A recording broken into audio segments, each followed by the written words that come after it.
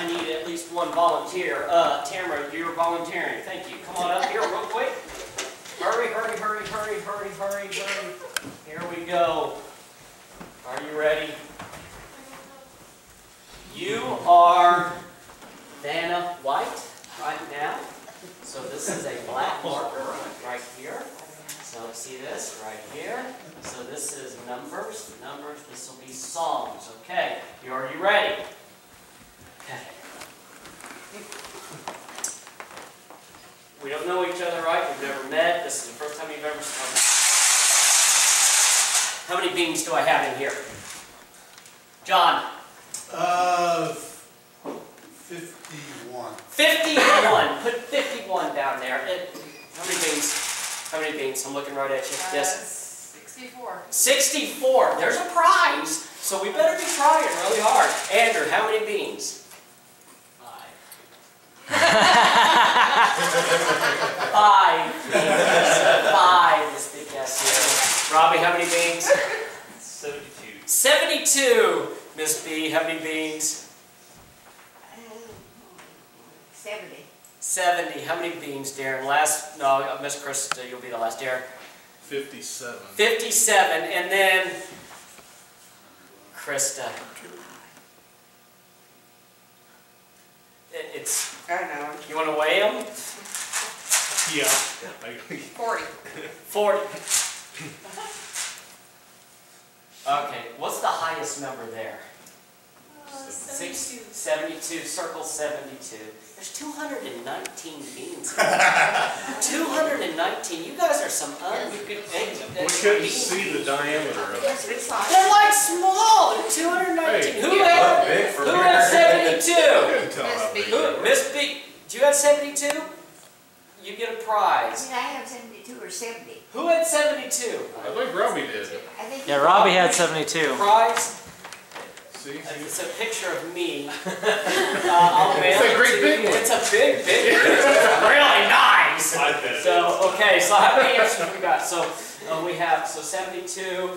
There we go. That's, so we got 1, 2, 3, 4, 5, 6, 7. This is going to be harder, okay? Because now we're going to go to the second phase of this, Miss Vanna White. I want to know what is the best song ever composed, written, or sang? Brandon, what's the best? Now you better be thinking, because if I call on you, I just want you to shoot it out there. And I want you to have to think about it, okay? Brandon, the best song ever. Amazing Grace. Amazing Grace. Oh, this is a church group, so obviously Stairway to Heaven. Okay. Christian. John.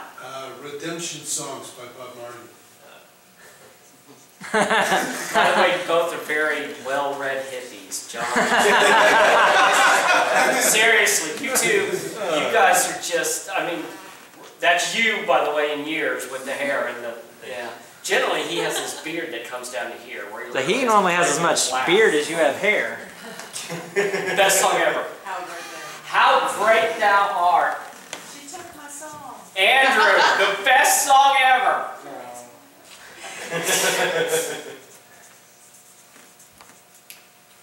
Son, now. Come on. Chop, chop. I'm going to get back to you because I want to know what's your favorite, Dana. You're supposed to be thinking the best song. Just give me the song that comes to your mind. Oh, you guys, come on. Yes. He lives. He lives. Yes. I have a dream. From a movie. I have a dream. I do have that. It's Elvis Presley. To dream of a better place where all my problems. I know that song. Yes, Craig. The pirates who don't do anything. The pirates who don't do anything. There you go. How many do we got? 6. 1, 2, 3, 4, 5, 6, 7. I need one more. Krista. What a wonderful world. What a wonderful world. That one? You didn't know I could do Wonderful World, didn't you? That's actually one of my songs.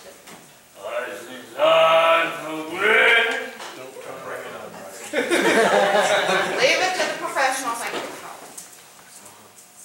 I'm hurt. I'm hurt. Okay, give Miss Tamara a hand. Yes, you can leave now. Okay.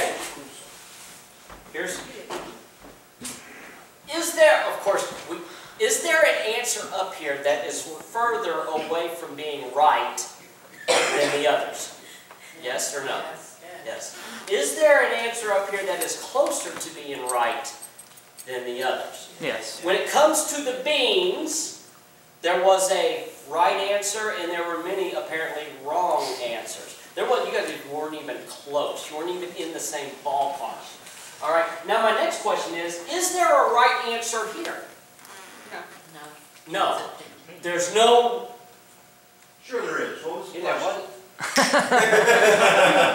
The pirates who don't do anything. Randy's going to get all philosophical on me, and I know his point, but don't go there. Is there a right answer here for the most part? John, do you agree that the pirates who don't do anything is the correct answer? That is the best song ever made, ever. No, it's okay, but it's not good. Okay, He Lives, is that the best song ever? That's all right. It's alright, but it's probably not the best song. Wonderful song. There are right answers with this one, right, and there is really no right answers right here. So we would call that different types of truth. Does anyone want to care to guess what type of truth this is called? It rhymes with objective. Objective truth. And this one rhymes with objective too, ironically. Subjective. Subjective type of truth. Okay, here's my real question. Okay, and I don't want you to answer this one. Are you ready? When you decide what to believe in terms of your faith, is that more like guessing the number of beans? Or is that more like saying what the best song is? Is it objective? Did you want to preach because you got that cool suit on? Or is it subjective? Some are saying subjective, some are saying objective. Right here, we're going to kind of look at, is there a right answer and a wrong answer when it comes to your matter of faith? Or is it just a matter of personal taste? Please keep your answers to yourself. But let's just assume there's somebody out there that thinks there's an objective way, and let's just assume that there are some of you who think that it is a subjective way to approach your faith. Let's assume some of you think that there's a right answer and a wrong answer, and let's assume some of you out there think that, you know what, it just depends on your own personal taste. If you believe that your faith, what you decide about your faith, is based on your own personal taste, I have to tell you this. Good news. You are in the majority of people in this country who probably believe that it's subjective. If you want to be a Mormon, then by all means go out there and be a Mormon. Get you some magic underwear. Do you know they wear magic underwear?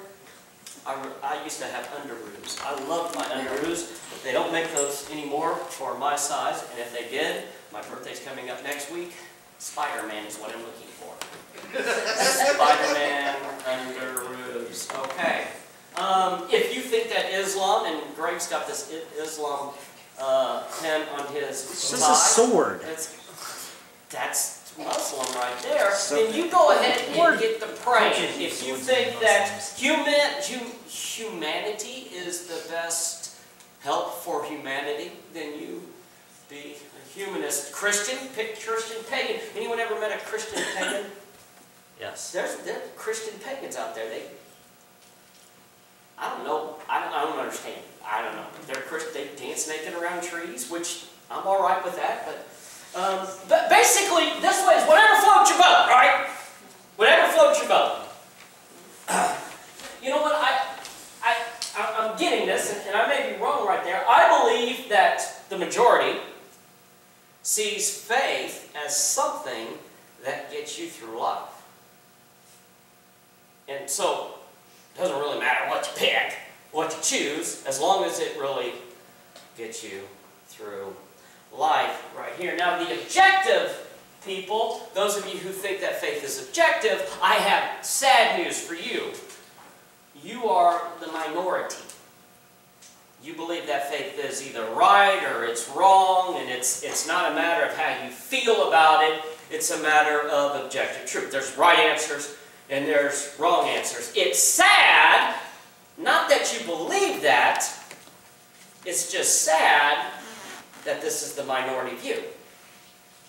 Because I I believe it's the biblical viewpoint, that faith is a matter of objective truth right there. Now, don't get me wrong, I'm not opposed to having things out there that get you through life. I think Reese's peanut butter cups are a godsend. They help me get through life. I love Reese's. You know the Easter ones have come out? The Easter egg, have you seen those? Those are the best. They have the right amount of chocolate, the right amount of peanut butter, proportionately. They are probably the next best thing to perfection. Google Calendar helps me get through life. Without Google Calendar, I would not be able to do the things that I do. I can color code everything. Try it, Greg. Don't laugh at me with your Muslim pen. It's just the fact that you can color code it. That's what makes Google Calendar the best. Dude, you can, because I like to say, oh, all right, I have a portion of my week that I have to do at one ministry, a portion of my week that I do at this ministry, a portion I do with this, and a portion that I do with this. I can just look at it in any given week and look, 15% is yellow. I need to up that up to 20%. See, you guys do this right?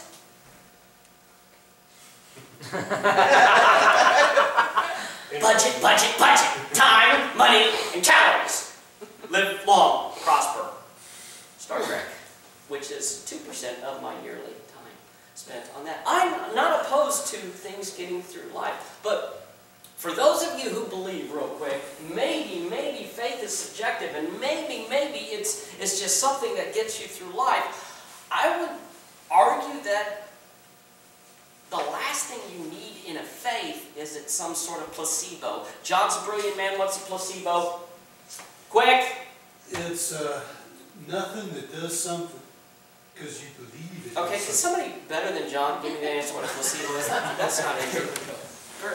Where's Randy? What's a placebo? I like that, something that does nothing. I think that's about as good as Something? subjective favorite songs. Placebo is something, maybe I'm going to say the same thing, I don't know. It doesn't really do the trick. It's a medicine, okay? It's kind of like a medicine. If, let's say John has a terminal disease of liberalism, and he's this crazy liberal, and I say, John, I've got this magic pill that if you take it, it's going to turn you into a conservative. And John's like, I've always wanted to be a conservative. I want to get me like a bow tie. By the way, I'm going to start doing bow ties next week. And I give him that, and because his mind thinks it's going to make him into a conservative, he takes that pill, and automatically, he's a conservative. Right? It's kind of like a placebo. That's an illustration, not this philosophical thing that you did right there. I don't want a faith that doesn't really work. I don't want a faith that just gets me through life. I don't want to get on an airplane and up until the time it crashes, the flight was pretty smooth. I don't want something that just gets me through life. I want a real faith. I want a faith that, you probably heard this if you've read the Bible, that moves mountains. Not only does it help me in every step of my life, it tells me to move in this direction, but it also gets me through the very hard times, but it also lands the proverbial plane, if you will, on the other side. I want a real faith.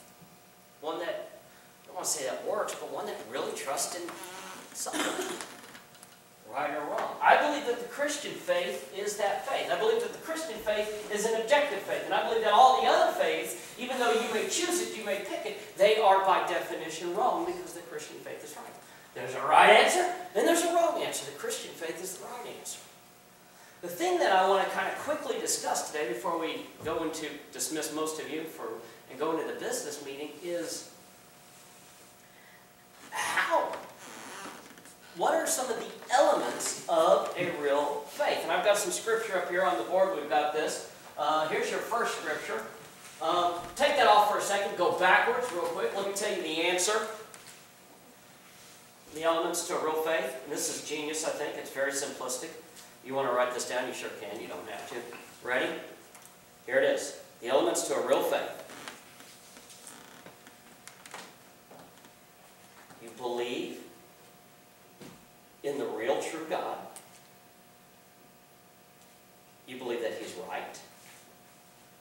much so that you act accordingly. Here are the elements to a real faith. You believe in the real true God. You believe He is right. And you act accordingly. Let's break this down. Go to Hebrews 1:6. It says, without faith it is what? Impossible to please God, because anyone who comes to Him must believe that He exists and that He rewards those who earnestly seek Him. If anyone who comes to Him must believe that He exists. Who was the book of Hebrews written to? Does anyone know? Hebrews. No! And John knows this answer. It was to Christians, right? Christians who had a strong what background?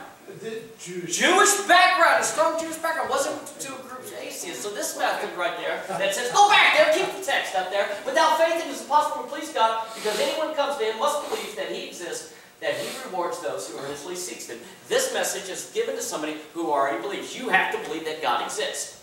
Does anyone have trouble in this room believing that God exists?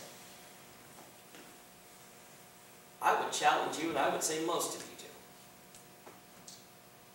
I think sometimes you forget. It's the only logical conclusion after all the stupid things that some of us do.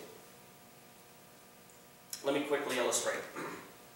I found out the other day, my little girl, Isabella, she's playing. She's got the toys on the table. She has one particular toy, and she walks away from the toy. She comes up to me and she says, Dad? I said, yes, Princess. I don't like that. I said, it's a clown. I don't like the clown. This is Jack in the Box. So I went over there. Does anyone else afraid of clowns? Okay, I'm speaking of the car. No one's afraid of clowns? Dude, really, come on, they wear makeup, it's always a smile. They're freaky. Anyway, I put the clown in the box, I close the Jack in the Box, and I take it away from her. I'm kidding, I'm not kidding. You bring this up to her, she's scared. Clown's been out of sight for a couple of days. So here's my experiment tonight. I'm going to put her to bed. I'm going to lay her down in her bedroom, little princess bed. I'm going to kiss her on her cheek. Night, baby, I love you. And then I'm going to remind her about clowns. I said, Isabella, you know clowns are real, don't you?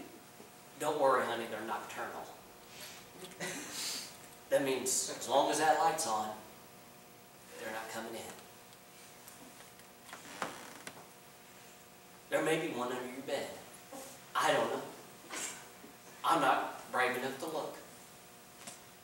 Give her a kiss on the cheek. Walk to the door. Night, baby. Turn off the light, close the door. What, Krista? You're shaking your head no. And you will have a little girl between you and Dana in like 3 months. Or it happens anyway. Every time I wake up, I just turn over the, hey, baby, and there's Bella. Apparently it's pretty scary in our house right there.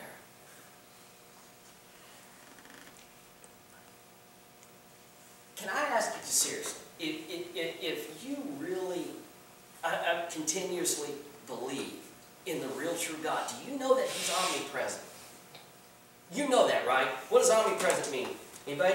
You got a suit on. What's it mean? Anybody else? What does omnipresent mean? Rick, what's omnipresent? Your wife pointed at you. Yeah, everywhere. He's everywhere. Do you really believe right now God is here with us? Yes. Okay, do you really believe that when nobody else is around you, that God is with you? Why do you do the stupid things that you do, knowing that not only He's with you, but He hates some of the things that you do? Because sometimes we purposely what? Forget that He's here. It says in the scripture, and it's not up there right there, that says that we walk by faith. This is 2 Corinthians 5:7, that we walk by faith, not by what? Sight. That means every step of the way, every single day, every single hour, we're walking in faith, we're trusting in the Lord, we're moving forward in life, trusting in God. But I guarantee you that there are some people in this room today, Even though we don't have a big crowd today, I still guarantee you there's some people in this room today that have not thought that God exists in the last maybe week. Since the last time you were at church. It didn't cross your mind. You forgot. Purposely. Maybe. Or maybe that he's just not that much of a part of your life in the first place, that he's just out of sight, out of mind. He's not here. There's another text, and this is in James right here. This talks about forgetting. It says, James says this, but let him ask in faith, nothing doubting. This is not NIV. For he that doubteth is like the surge of the sea, driven by the wind and tossed. For let not that man think that he shall receive anything of the Lord. Have you ever heard the term, there is no such thing as a foxhole atheist? When the bullets are flying, everybody is a believer. Have you ever thought that on an airplane, when it's going down for the last time and it's about ready to crash, that there are a lot of new Christian converts? Excuse me. I need to quit smoking, apparently. You'd be surprised at how much your faith increases when things get bad, don't you? I don't think so. I think that if we purposely and continuously push him out of our lives because we don't like his presence when we are doing the things that we know we ought not to do, if we go through life day in, day out, and not even thinking about it, he's not even a part of our life, when the time comes and we need him, we may come to him. But if you really don't have that intimate relationship with him, it's really hard to trust on him when you really need him. And I think that's what that text really speaks to. You want to have a real faith. The very primary, just the very basics is this. You've got to believe that he is there. That the real true God exists right there. But of course that is just foundational. It doesn't mean that that's alone. James, is that another text right up there that follows? It says, you believe that God is one, you do well. The demons also believe and they shudder. I mean, even though that you know that he exists, there's a lot of people that knows that God exists, but the last thing that we would say is that they have the faith of a real true faith. The second thing is you've got to what? You have to believe that he exists. And number two, you have to believe he is what? Right. Right.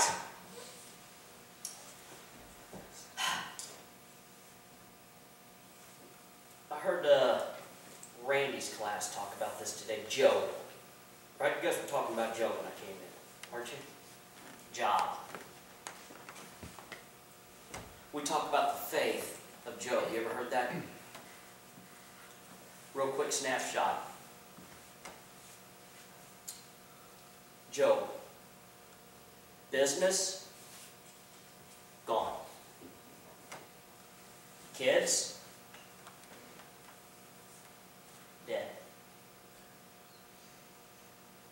House, down. Friends, enemies. Wife, encouraging suicide. Skin, boils. So much so that they had taken broken pottery, smash it on the ground, and take that broken glass and start scratching and trying to rip it off. We talk about the faith of Job. In fact, his wife did say, you know what, you ought to just kill yourself. It's like, shall we not accept the good? Shall we accept the good and not the bad? It comes from God. Later it says, though he slay me, I will always put my hope in him. How is it even possible for a man to do that? Did Job ever ask God why? Yes. He did. Wouldn't you, though? Oh, yeah. I mean, sometimes we ask God why when our Reese's peanut butter cup is stale. He asked God why. Why? Did God give him an answer? Did God tell him why? He didn't tell him why. No. What did But he tell he him? gave an answer. He gave an answer. He asked him about 60, 70 questions that Job couldn't answer. Hey, when God does that, you ask God a question, God comes back with 60 or 70 questions. You know what some of the questions were? Where were you, Job? I forget. When I told the waves, the mighty waves, that they could come this far and no further. Where were you, Job, when I spoke the stars into existence? Where were you, Job, when I put the clouds in the sky? Where were you, Job, when I created the sky? Where were you, Job? And he went on and on and on about all of the powerful and wonderful things that God has done. Now, why would he do that? I think he's reminding Job something. Job, I'm in control. And Job, I'm good. Brothers and sisters, if you can wrap your mind around that thing about God, that he is in control and that he is good, no matter what situation you find yourself in, all you could do is have faith in him. Chris, you like to stick people with metal objects and suck out their blood, right? That's your job. Whatever, you say it the way you want to say it, I'll say it the way that I want to say it. I know that if I went into the doctor's and Chris came in there smiling, saying, please expose some skin for me, I would do it. I would allow Chris to stab me with her steely blade, suck out the blood, the very life force.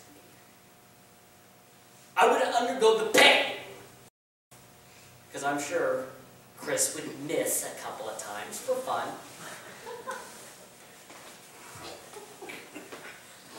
Do you know why I would undergo such nightmarish, macabre scenario? You're at the wrong angle. You know why? Because I trust Chris. Because I know that Chris is looking out for my best interest, and that she really wants the best for me. How much so, how much more so, God is in control. No, we don't understand the pain that we sometimes go through. He is good. You wrap your arms and mind around that, you will understand real faith. Put my eyeballs back on. You can...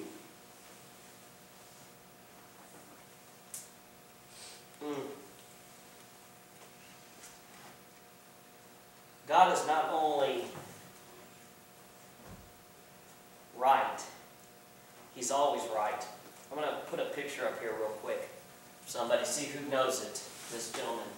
Does anybody know who this pastor is? Is that how you pronounce that, Pastor Giglio? Right there. Does anyone know the significance of this gentleman? By the way, he's not wearing a tie. He's wearing a blue jean jacket. I'm going to start wearing a blue jean jacket and bow tie next week. That's my new thing. Blue jean jacket. Anybody know the significance of him? He was the pastor who was invited to do the benediction. That's a prayer at the end. No, just keep him up there. At the end of President Obama's inaugural, Yes, inauguration. Which is when? That's like a, is it Feb? When is that? It's Next like week. Next week. Next week. Unfortunately, Pastor Giglio was disinvited. Does anyone know why he was disinvited?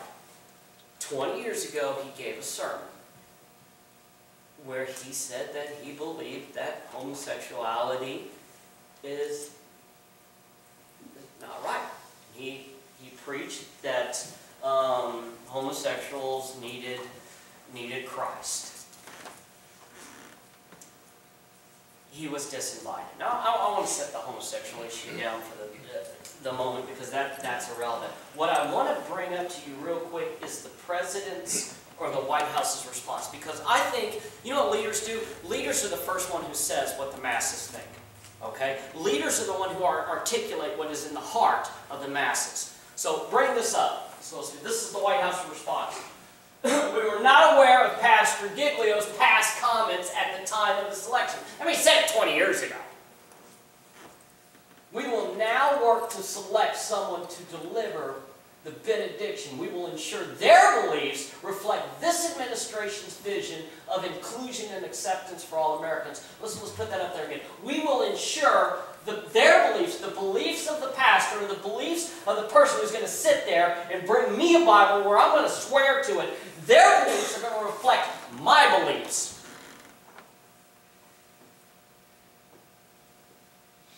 Beautifully stated. He's really captured the thoughts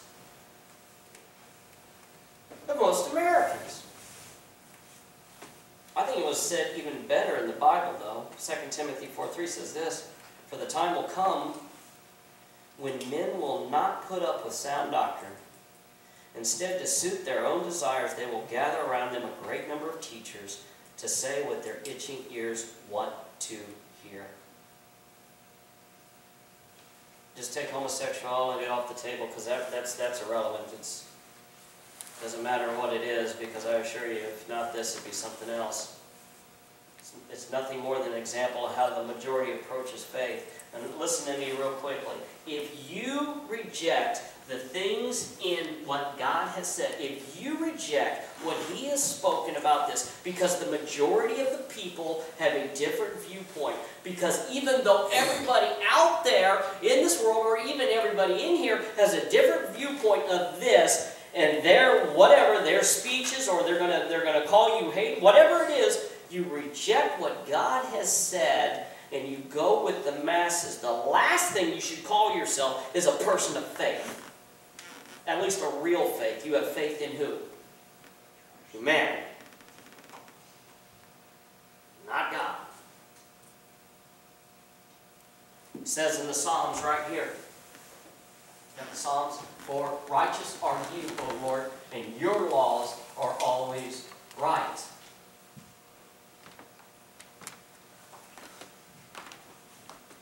By definition, having faith in Him must mean that you believe that He is right over anyone else.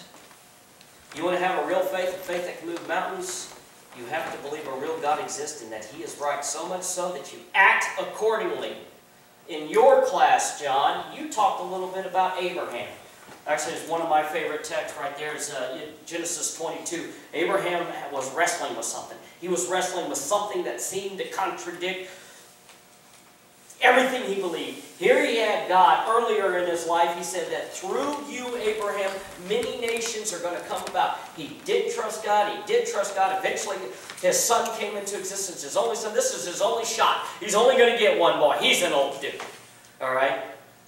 Well, later on, God tells him something that seems to contradict this. He says, here's what I want you to do, Abraham. I want you to take your son, your only son, and I want you to take him, and I want you to sacrifice him.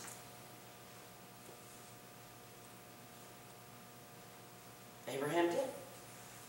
He loved him. He went for a walk. He told his helpers what he was going to do. He said, I'm going to take my boy over here, and we're going to be gone for a few days. We'll be back later. He even wrestled with it in his mind. It's like, how is it possible that many nations are going to come from me, and vicariously through him, but if I kill him, how's that going to work out? It says in Hebrews that he reasoned. He said, God can bring it back from the dead. See, Christians, most of the time, that's where we think faith takes place. We agree with God in our mind. That's where we think faith takes place. It's just, I believe Him. Not with God. He lays His Son on the altar. He gets his steely knife out. Right? It's sharp. Both hands.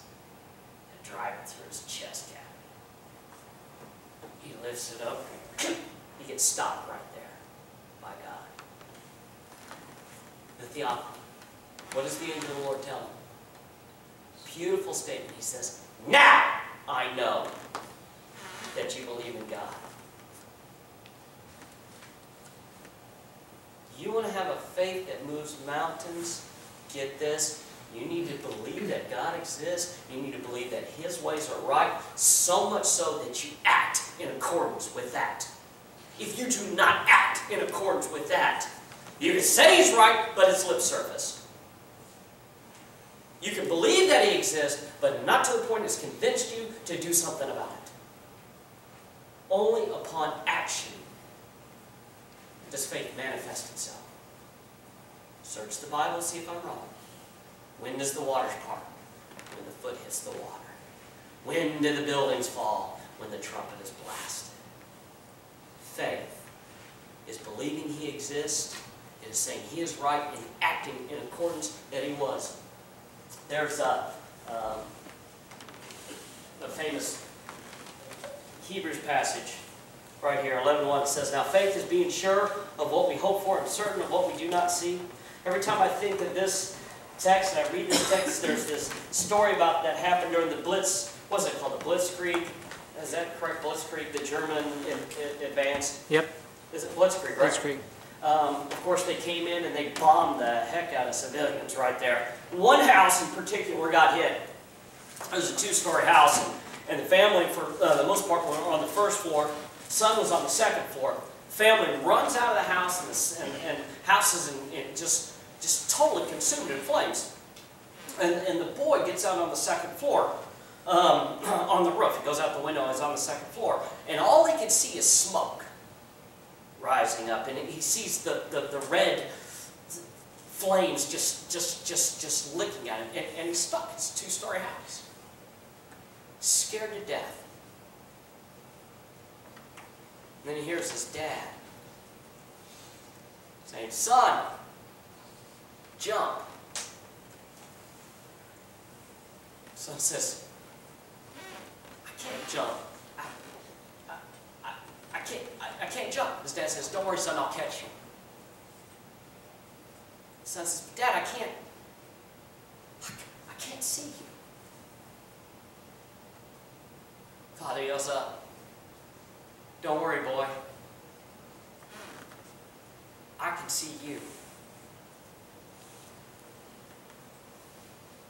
What did the boy hope for? His dad would catch him. Was the boy sure of it? Yeah. He jumped. Brothers and sisters, and I'm ending on this real quick. If your faith is nothing more than a placebo, if your faith is nothing more than something that just gets you through life, you pull it out when you need it, it's subjective, it doesn't really matter, you jump, you ain't getting caught. Your faith is real, though, and a God who loves you, who gave His life for you, tells you to do something, you need to do it. Even though you can't see Him, I assure you, He can see you.